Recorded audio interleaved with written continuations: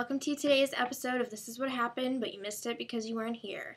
So, I know you guys aren't used to seeing me on Monday nights anymore, and there is a reason that I am here tonight. So, not so funny story. My mom, I think this happened last night. I don't know exactly what happened because I haven't heard the full story yet. I'm talking to her later tonight, but apparently she fell somehow and broke her foot really, really badly. I'm assuming in multiple places. She went to the doctor today.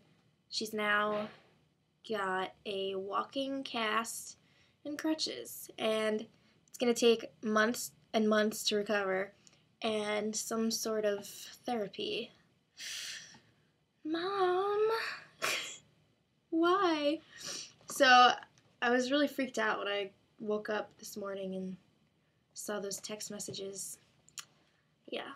But you know what would have been worse? If I got text messages that said, I've fallen and I can't get up. And if I hadn't seen them for the whole night, that'd be really bad. So yeah. Just try to look on the bright side of things. Just be happy someone was there to help you up, Mom. I don't know. I don't know. But yeah, so everyone comment, tell my mom to feel better, and that's all. I have like a really, really, really bad screaming headache right now. I feel like someone hit me with a hammer on the head. I don't even know if it's like from the outside or it almost feels like from the inside.